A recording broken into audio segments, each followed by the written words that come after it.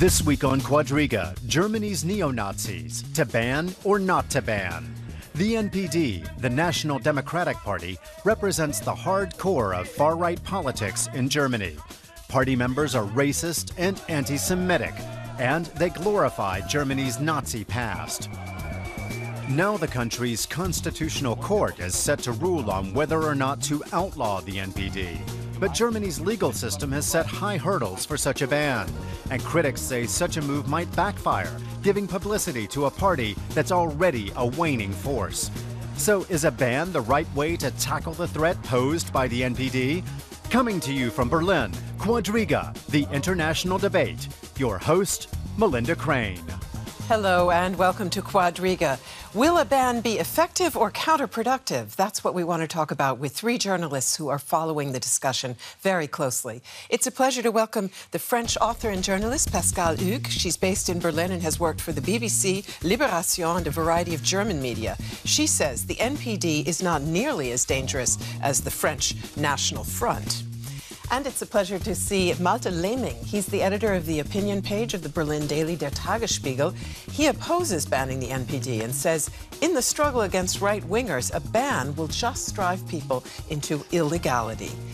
And finally, Hans Pfeifer is with us. He is a colleague here at Deutsche Welle and has been reporting on far-right parties and organizations for many years. He says the NPD has to be banned. Otherwise, the party will be able to continue to use state funds to fight against democracy. Hans Pfeifer, what exactly is so dangerous about the NPD? The fact is, other right-wing extremist parties have been far more vocal lately. They've been in the headlines.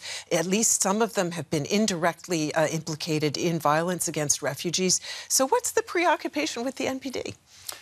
I think most dangerous, if we talk about this party, is not what they talk about publicly. Because this you can always talk about, and if you like it or not, but it's the structures behind that. This party opened itself to very active, aggressive neo-Nazis.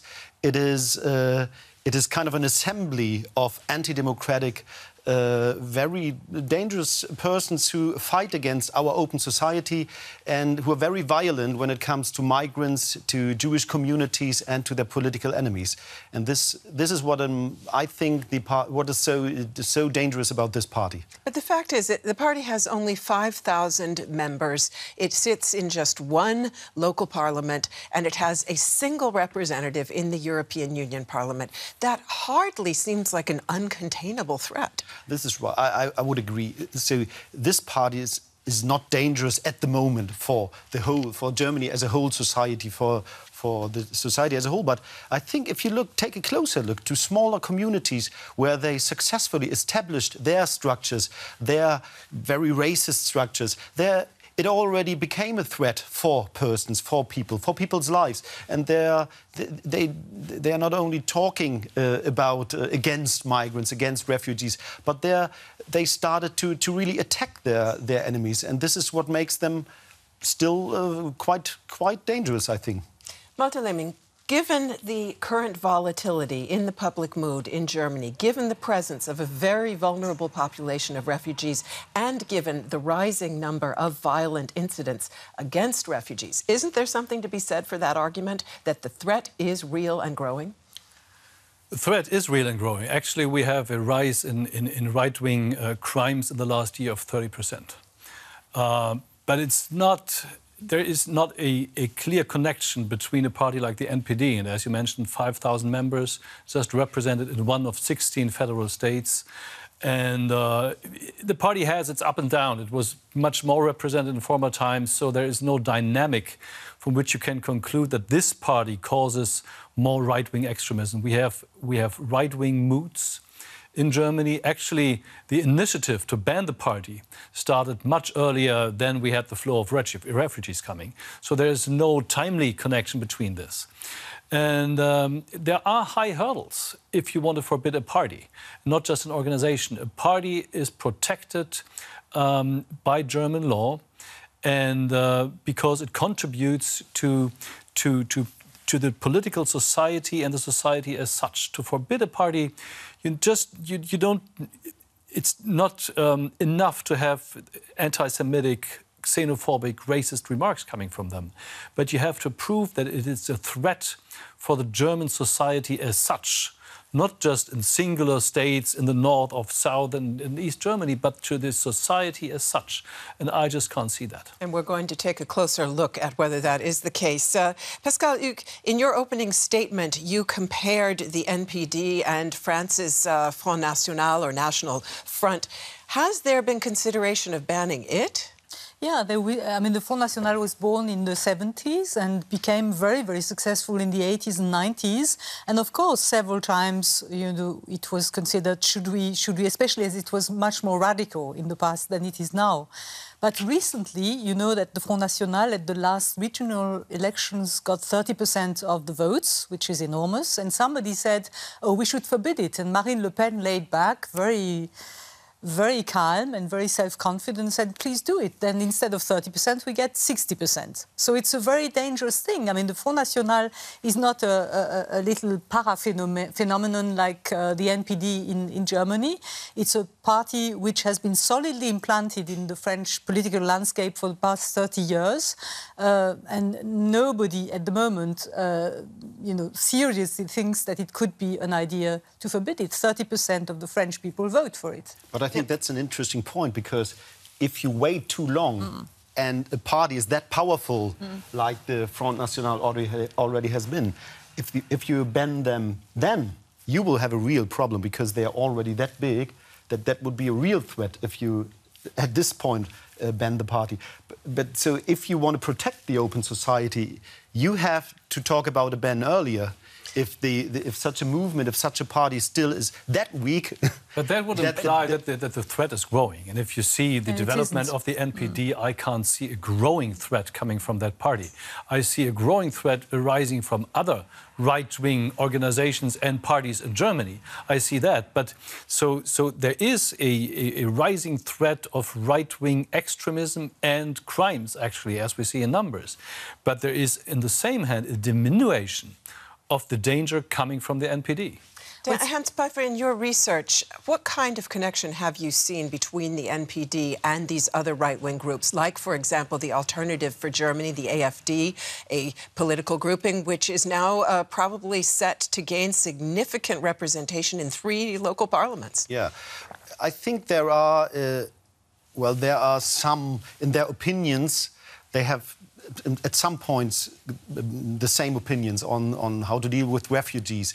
But I think there's most of the, I would guess, almost the majority of the members of the National Democratic Party have roots in already banned organizations. So many from the party board, they are rooted in organizations who have been banned because of their aggressiveness, because of their violence, because of their affinity to Hitler Germany. And this shows that below the surface of this party, there are these strong connections to violence, but they are really good in camouflaging themselves. They will never, they are not dumb. This is, I think, that's a mistake done quite a lot of time by journalists, because we think, come on, they are kind of Hitler affiliated people, and we can laugh about them because they are so marginalized. It's such a tiny party. But I think you have to take a closer look, because behind this surface, they have their strategies. They are very intelligent. They're very well educated and trained how to deal with the society, how to undermine the values of the open society. And this is what makes them that dangerous. Open society is a key word. The standard argument against a ban is that the only way to defeat bad ideas is to confront them openly, in open democratic discourse. Yet, despite confrontation with the Front National in France, its ideas absolutely are gaining credence. The party is looking set to make major gains in the next elections in France. Same goes here in Germany for the AfD, as I mentioned. Is it, in fact, the case that in the current climate, pragmatic democratic discourse is an absolute disadvantage in dealing with strong right-wing ideologies? Well, in France, before, for a few years, you would vote Front National because of the economic situation, because unemployment is very high, 10%, 30% by young people, and insecurity, economic insecurity. These were the arguments, and people who would vote very steadily for the Front National because of these reasons. But now, with two attempts two attacks in Paris in 1 year, with the problem of immigration, and the main problem of the French people, when you ask them, the main source of worry is not anymore the economy, but it's security. And this, of course, is the absolute basis of the argumentation of the Front National. So it's more the context in the country, the economic and the problems in the country, which make the bed of the Front National. Malte Lehming, what do you think? Democratic discourse at a disadvantage dealing with incendiary rhetoric and ideology? I can't see any threat to German society as such right now. I mean, we are in a very, very special situation. We had the influx of more than 1 million refugees in just 1 year, a policy which is supported by all parties represented in government, in the parliament, in the federal parliament. As a result, or as a consequence, not as an intended but unintended consequence, there is the rise of a party like the AfD to 10%. Tell me one country in the world, democratic OECD country in the world, where a development like this wouldn't lead to much more serious interruptions than we see. And if a party like the NPD, which is like it is, and I think Hans Pfeifer described them very accurately, but it is like it is since decades. The camouflage, the threat, the strategy, all these things since decades. And if the result of this decade-old strategy is nothing more than 1% of the federal votes, then I would say it's not as dangerous as it looks. But objection. This is only true for white males like us. We will never feel, if I'm like a suit-wearing white male, I can go wherever I want in Germany without being in any danger of being harmed by party members. Yes. This is not true for black Germans. This is not true for migrants. This is not true for people being openly Jewish.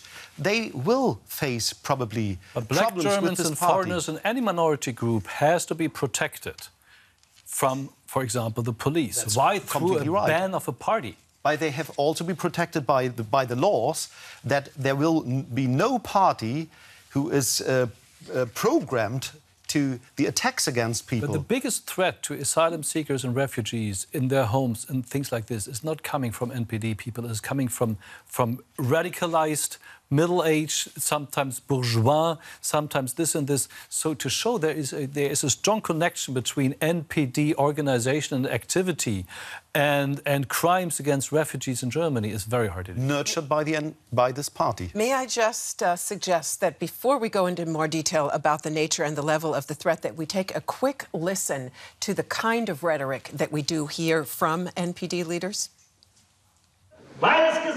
Because the entire finance structure of this Jew republic will collapse in the next 2 years.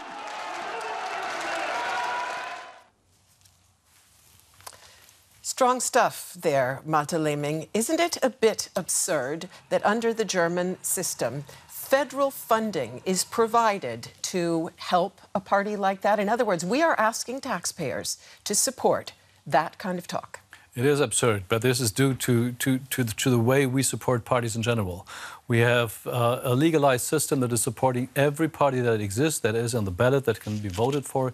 Even the smallers, the protect animals, don't eat meat parties, and so on, get money from the federal state. So every party that is on the ballot and gets a considerable number of votes is supported by the state.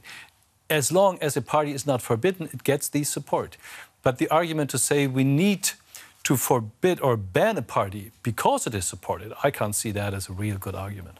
Hans Pfeifer, every time there is an incident against refugees or hate speech during one of the big rallies in Dresden by the Pegida protesters, we hear mainstream politicians condemn and deplore, but their rather rote protests hardly seem to have any effect.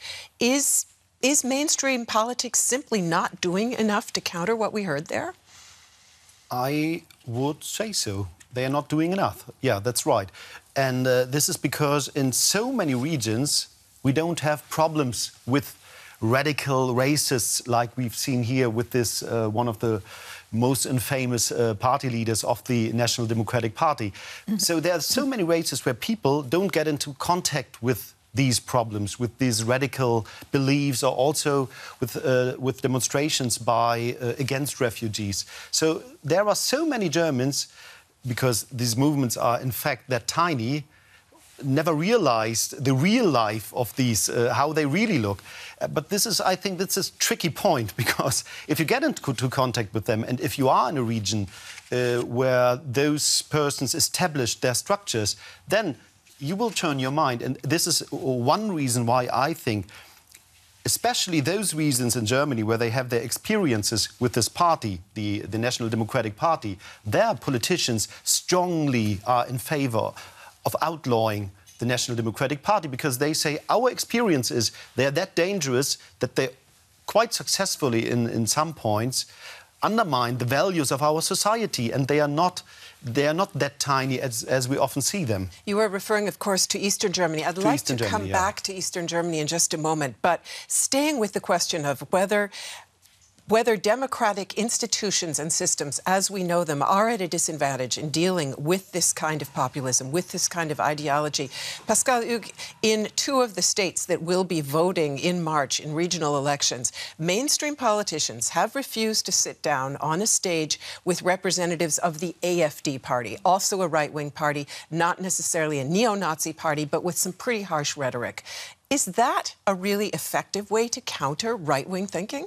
Well, we had this question many years ago in France. Are you allowed to invite at a podium, television discussion like that, somebody from the Front National? We had years and years of that. And now, at every discussion, they are invited. Now, the leader of the AfD, of the Alternative for Germany, is on the head page of the Spiegel, the main magazine here. So I think this is a debate. There's no real answer to that. What is interesting in France is that, I mean, one of the main issues which frightens the French people is, like here, is the refugee. And that our minister, Premier Minister Manuel Valls, has now announced 30,000 and not anymore, and really banged the door at Angela Merkel and said, we're not going to follow your policy. So, you know, why is he doing that? Of course, he knows we have election next year. If he opens the door like Angela Merkel does, then Marine Le Pen is the first party in France, and she has a very good chance of becoming maybe the president of the French Republic. And it is quite amazing, I must say, as a foreigner looking at this country, how Angela Merkel remains steady on that. I mean, she is quite amazing because she, you know, alarms are everywhere. All these little parties are gaining votes in the election. Her popularity, which was always steady, always very good, is crumbling. And she still says, I'm going on with this politics and I'm not going to be influenced. And that's quite amazing. Malte Lehming, is there a risk that by banning the NPD, we actually give them more of a platform and more of a spotlight? One NPD leader says, look, the only reason you want to ban our party now is because facts are proving that we've been correct all along, saying the state does not have the influx of refugees under control. Isn't there a certain risk that we turn them into martyrs? I don't think so. I think they are marginalized in a way that even though they might be banned or not banned, it doesn't contribute to a very large success for the next elections. I can't see that. Let me say, I'm always puzzled by the notion that it shows the strength of a country if it forbids a certain party. I think it can even show the weakness of a society if it bans a party. It depends on the circumstances. I would say if we would live in Weimar times, then it might make sense to forbid one or the other party because it's so turbulent and so disruptive and the society as such is not well organized or stable. But right now, the Federal Republic of Germany is a stable society, even though there are parts, and I agree totally, even though there are parts in the north and south of East Germany which might seem not very unstable. But this is just marginalized places. The country as such is in a substantially good substance. So I would regard it would be a weakness if we don't see other methods, if we don't use other methods to deal with the right-wing extremist party like the NPD. Let us take a brief look at one part of the country where, in fact, the violence against immigrants has tended to be concentrated and where, in fact, a group was able for 10 years to murder people of migrant background with impunity. I'm referring to the NSU trio of domestic terrorists. Let's take a look. A series of murders that shocked Germany. Between 2000 and 2007, 10 people were killed by the National Socialist Underground Group. 9 of them came from immigrant backgrounds. 1 was a police officer. These are the 3 suspected perpetrators of the right-wing terrorist attacks: Uwe Mundlos, Uwe Bernhard, and Beate Zschäper. Since May of 2013, the German Federal Prosecutor's Office has been trying to discover whether the 3 had help from others in the right-wing scene. One of those who stand accused is Ralf Wohlleben. The former NPD party functionary is thought to have been the most important member of the trio's support network. Is the NPD also involved in right-wing terrorism? Hans Pfeifer, is the NPD guilty of more than simply verbal incitement to violence? What's your assessment on the connection between the NPD and the NSU that we just saw? I think they are guilty, but you have to take a careful look if we talk about connections between this self-proclaimed National Socialist Underground and the party of the NPD, because, as we've just heard, there are single members of the party who seem to have supported these terrorists, but there are no proofs that the party as a whole and the structures of the party have supported. But I think that's a very good example, because this party is really a clever party. They know if they would start with the organization as a whole to support terrorists, to support anti-democratic organizations, they would have been already banned years ago. So they always play with the laws, and they know they accept people who support terrorists in their party. This is, I think, what makes them that dangerous. They do not actively, as a party, support them, but they support persons who are in favor of terrorists or who once committed terrorist acts. In fact, though, Pascale Hugues, if the NPD were to be banned, is there not a risk that they would go deeper underground, become harder to track, and in that way even more dangerous? Yeah, it could be very counterproductive and very dangerous. I mean, they could either have a reaction of, saying, well, they want to forbid us, and then we're going to show them, and be even more aggressive than they are already. And then they could form each other under another name or go underground. And if they are underground, you can't control them as well as you do now. So it's always a catch-22. It's difficult. Malte Lehming, in the application for a ban, the government says that in some parts of Germany, right-wing extremists have literally gained the upper hand, intimidating mainstream politicians, intimidating citizens. Does that not argue for taking this risk very, very seriously? It argues for taking the risk seriously. It argues as well for strengthening the police force to deal with these kind of risks. But banning thoughts, banning a party, banning civil or banning discourse, let's say it like this, in the political spheres is not the right way to do it. It is a local place. It is not Germany as such. So I can't see that the German society is threatened by this kind of party. So, closing arguments, lady and gentlemen. What do you make of the argument, if we were to ban them, we could force them further underground, they're hard to track, we give them a spotlight, we turn them into martyrs. Would you still say, Hans Pfeifer, we need this ban? I think it's a good point. We have to be very careful. We will never be successful fighting these ideas with only banning somebody, but I think we should not finance them. And this is why I think I'm in favor of banning this party, because at this moment we finance a party that is fighting against this open society. In other words, we give them weapons. We give them weapons, exactly. Pascale Hugues, where do you come down? Having heard the pros and cons, where do you stand? I think it's a problem which you have to put in perspective and remember you're in Germany here. And for me, when I look at these pictures, and I think people, profaning anti-Semitic words in public in Germany, it has another connotation than in any other country. And it's something the Germans have to watch out there. Indeed, Malte Lehming, your constitution, the German constitution, places the inviolability of human rights, of human dignity, higher even than freedom of speech. Is that not an argument for a ban? I don't think so, because the argument for a ban is not the inherent nature of the party as the only factor, but the threat the party poses for the society as such, and I just can't see that. Thank you very much to all of you for being with us today, and thanks to all of you for tuning in. It's been a pleasure to see you. See you soon.